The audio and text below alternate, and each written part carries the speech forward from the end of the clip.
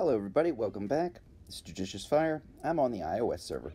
I'm going to be taking a look at the new enchantment, Holy Conviction. I want to take a good close look at it, what it does, how it can benefit our heroes, and provide some suggestions on which heroes this enchantment would be best suited. Holy Conviction is the newest enchantment in the game. When we look at its description, it does two very different things. Sentence 1, it's going to reduce the damage that your hero receives in battle. Now at level 5, that'll be a 40% damage reduction. The answer to the question, hey, I've got Stone Skin, I've got Sacred Light, I have some kind of damage reducing talent or insignia. I've got a hero like a Mahatma or a Rosaline who's got a natural damage reducing ability in its skill description. Should I put another damage reducing talent, insignia, enchantment on that hero? And the answer is yes. It doesn't stack. Stacking is adding on top of one another. What it will do is the following.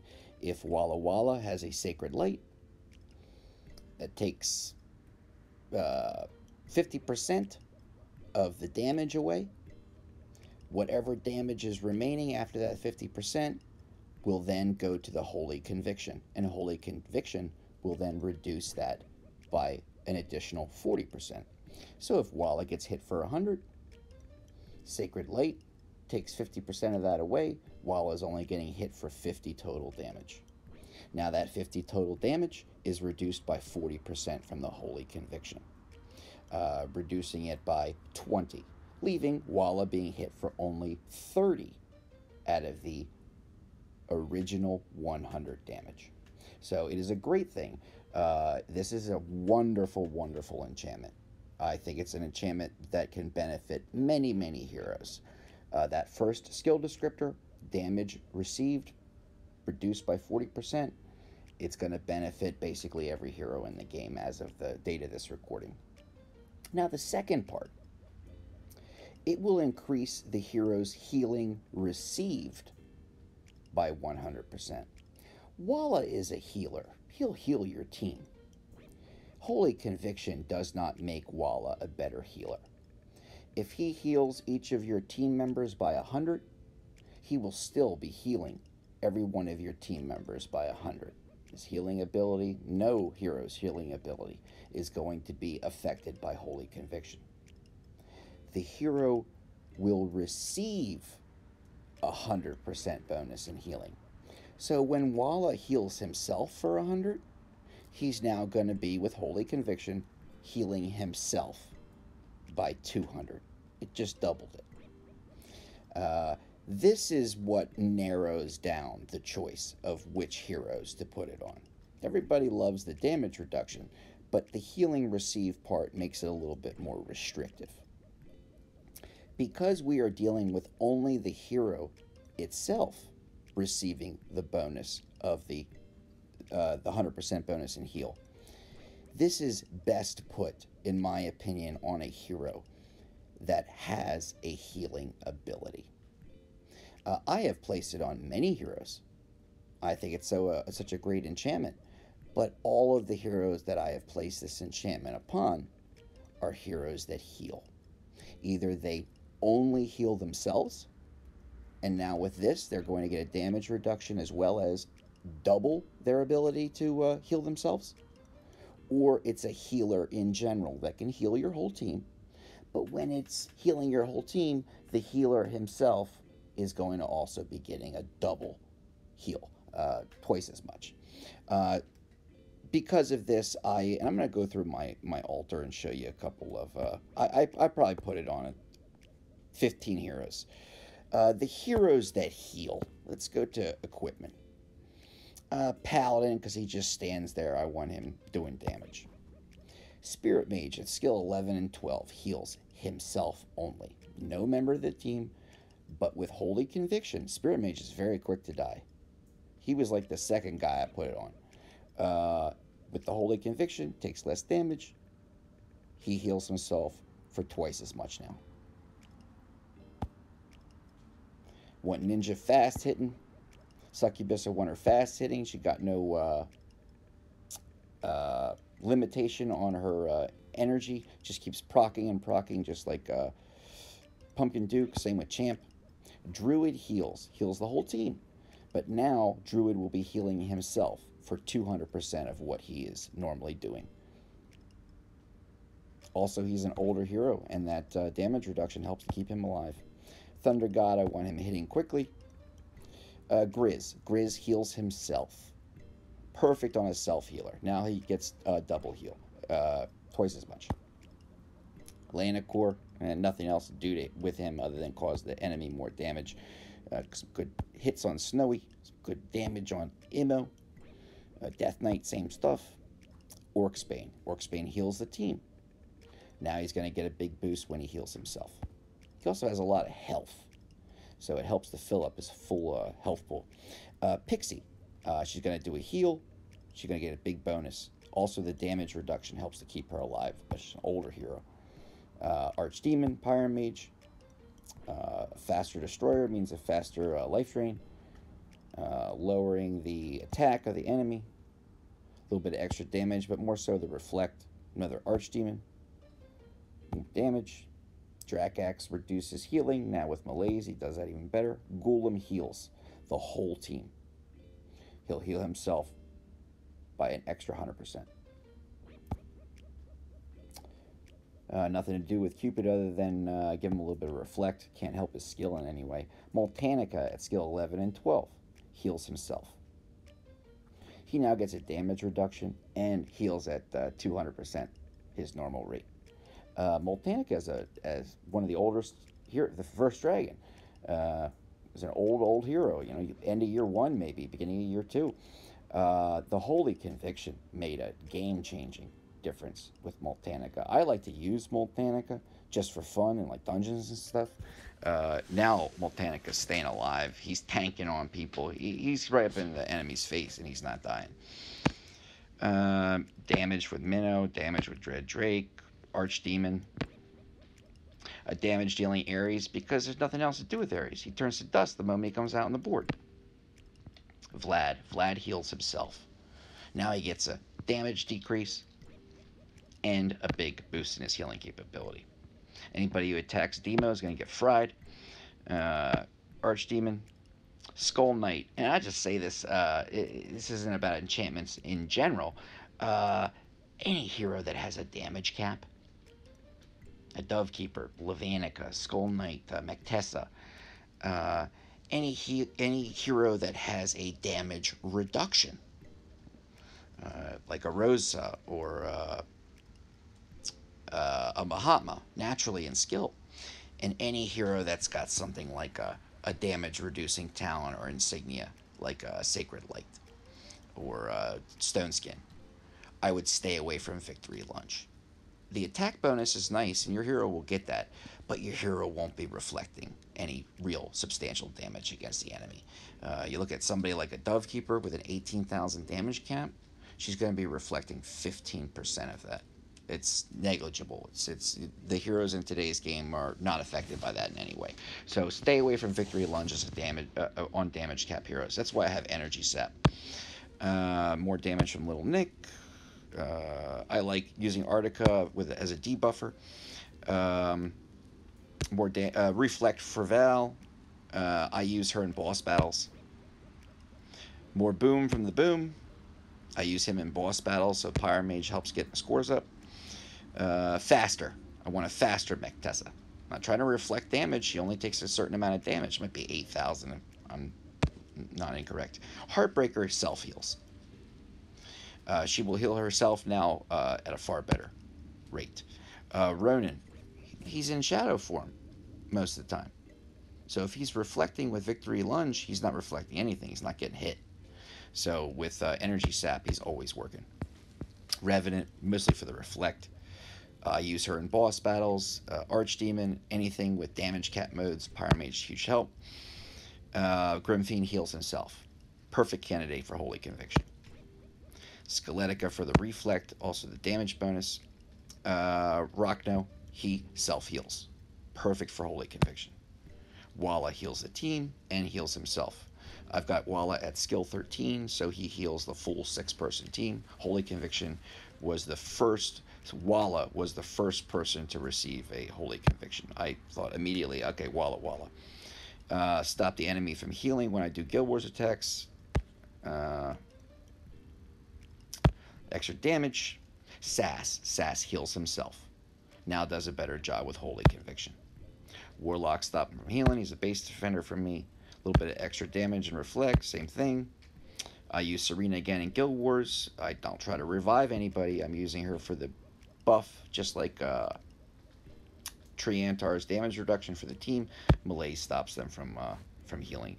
Silencing Shot's the only one Storm Eater's the only one I have Silencing Shot on, because it's so important to get him to proc right away. Get first strike, especially in a lost battlefield scenario. A little damage, reflect. It's Professor Ribbit, somebody I've always parked in the garage and really don't use. Lava, I debate it. There's a number of enchantments that are great on Lava. Not Victory Lunge. He's got damage cap. He's not going to be reflecting anything that's worthwhile. But I had an energy sap on him. Worked great. Malaise is another thing. It's wonderful. But now with the Holy Conviction, he lasts a lot longer. Get that nice damage reduction. Gives himself a great heal. Mahatma, she got a damage cap, so I have the energy sap. Rowdy, he reflects damage and does so better than Victory Lunge. Thereby, you be wasting Victory Lunge. It's not stacking the reflect in this game, so you've got to do something else. So an energy sap. Extra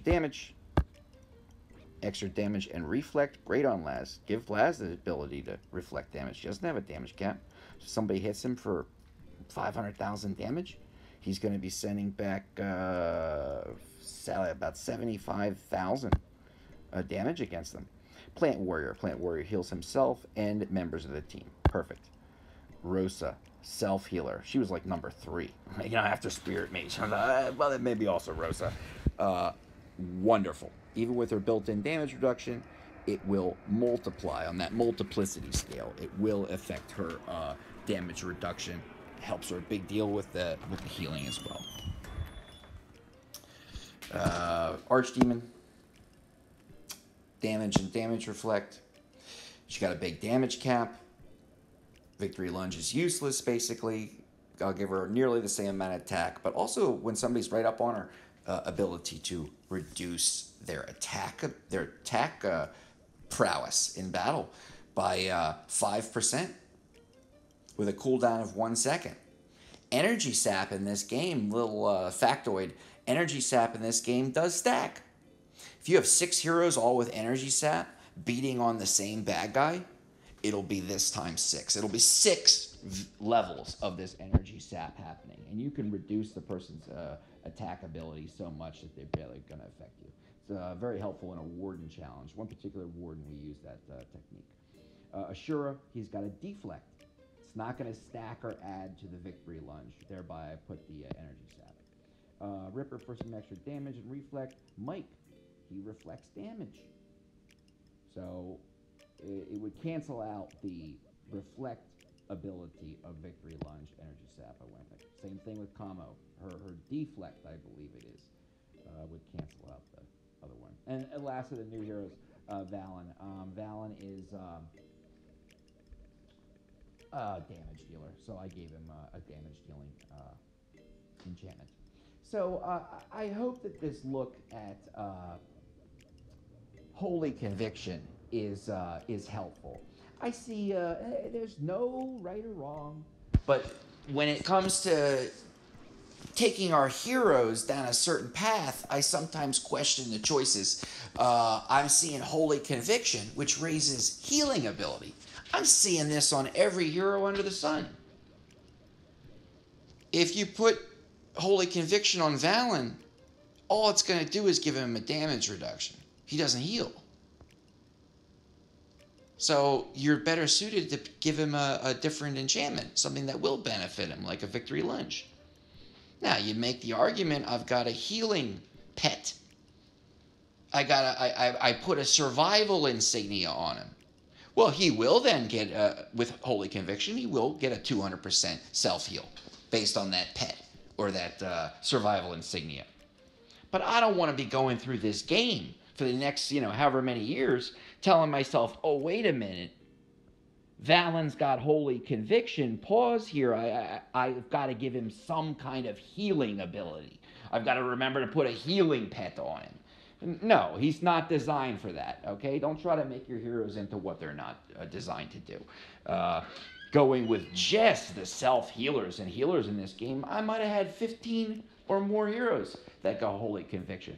So a wonderful enchantment, but not designed for damage dealers or any of these guys. It's not what they're made to do, okay?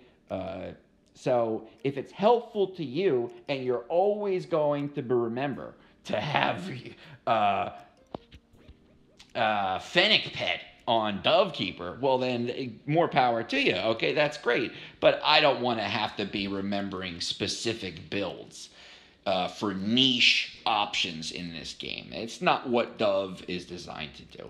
So in general, I would say on the right heroes, it's an A+ enchantment. Brilliant enchantment. I'm thrilled with it. They've been putting out some lame talents. It's been a long time since we've had a good enchantment. So, happy to do that. Now, I put it on SAS. I just wanted to show you. I mean, I as an illustration in how the game is different for everybody, I've had one player after the next say to me, "Oh, you've got to do this with SAS. You've got a skill 13 SAS. He's going to get an extra second of stun." Or you gotta put holy conviction on SAS because he'll become unkillable, especially if you have a regen on him or a regen insignia. He's gonna get quadruple heals and all of this. That's true on paper, but we all play a different game. Every time I press the battle button and I go out on a raid, I'm taking on million might opponents. Every time I do a Guild Wars, I'm taking on million might opponents. The moment I put SAS into battle, he turns to dust. Okay? He's an old hero. He's, for me, in the brackets in which I fight, he serves zero purpose. So I won't be doing skill 13 on him anytime soon. Or I've got him with a Sacred Light. I use him often in a Warden challenge. That's the only time I use him, against a Warden. So the Wicked Armor is there. We'll go with the Sacred Light. I've got Fennec Pet to help him heal. I've got a Regen to give him 100% healing bonus. And a Holy Conviction to give him even more damage reduction and another 100%.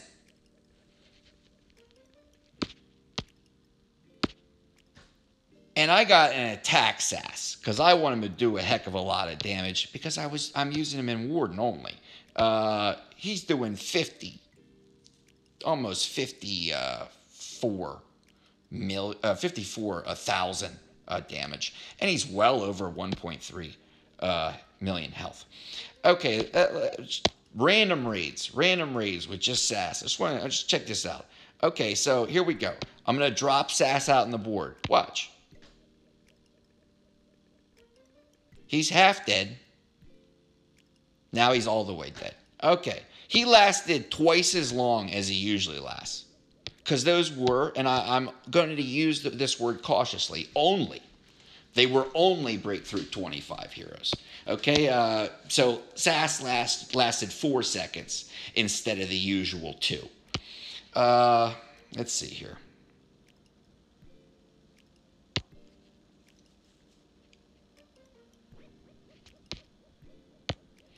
See how SAS does? He's getting auto-procced on.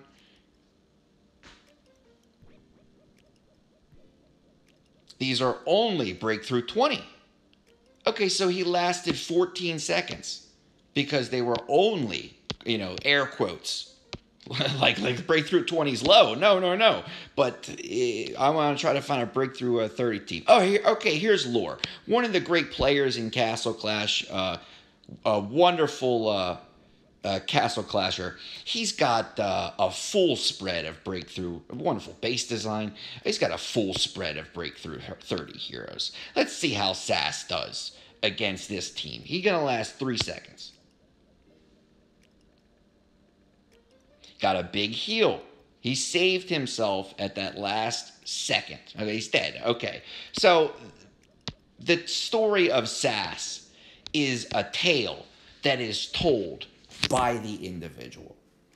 If I was at a different progression in this game, Sass would be one of my go-tos. But at the point where I am, where I'm taking on Million Might opponents, Sass is just simply a punching bag.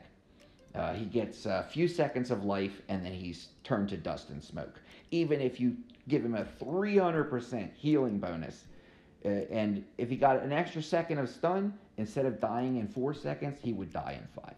So Sass for me isn't somebody that I'll be investing in. He's a several years old hero, and is not somebody that I would put that skill 13 into. Before I sign off, speaking of skill 13, did a couple of my heroes. My most recent skill 13. Maybe I'll make an independent video on it. I did PD. Now, PD, just like basically every other hero at skill 13, gets a pretty insubstantial boost. I think he went from 61% of the Celebrate ability, 61% boost to the team, up to 64, if I'm not mistaken. Now, what's the difference? Difference is this.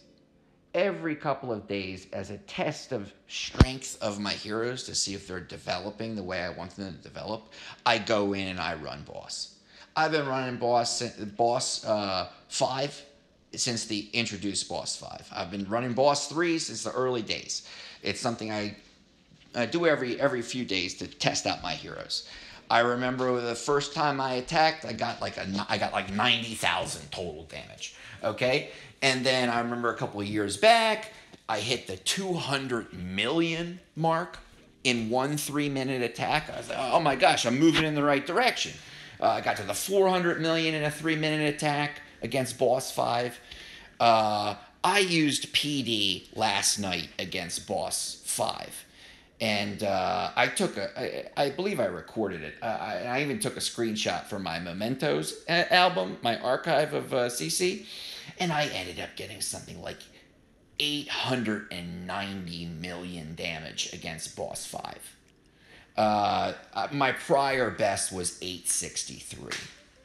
So I added another 27 million onto the damage that I did by getting those extra couple of Celebrate bonus percentage points. So we'll see how it goes.